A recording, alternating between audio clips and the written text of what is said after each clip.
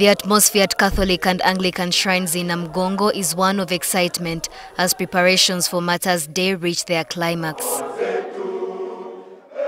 Today, the choirs assembled for intense rehearsals. Harmonious melodies fill the air, resonating through the vast expanse of the shrines. The choir is steadfast and committed as their voices blend seamlessly as they rehearse each piece with dedication. One of the coveted treasures sought by many pilgrims is holy water, known for its spiritual significance. The recently renovated area provides a more convenient environment with accessible pipes, ensuring that pilgrims can easily access it. During a tour of the Anglican site, the Archbishop of the Church of Uganda, Kazimba Mugalu, called on Ugandans to stand together, supporting each other and learn to work for themselves during these uncertain times, now that there is a threat to the aid we are receiving. When we really compromise today, we are betraying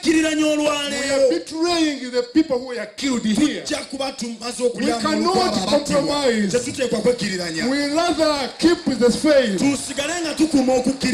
He said the martyrs did not sacrifice their lives for betrayal and moral compromise. We cannot allow our children to be sodomized and we keep quiet because we need money.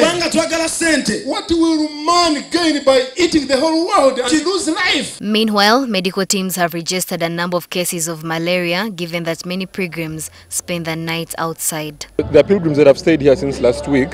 They're having issues with malaria. Others have become hypertensive. So the biggest challenges they're also facing, some have coming out complaining about ulcers. All is set at Namgongo Martyrs Catholic Shrine. Pilgrims from across Uganda and around the world gather here to pay homage to the Uganda Martyrs. Norbert Atkunda, NTV News.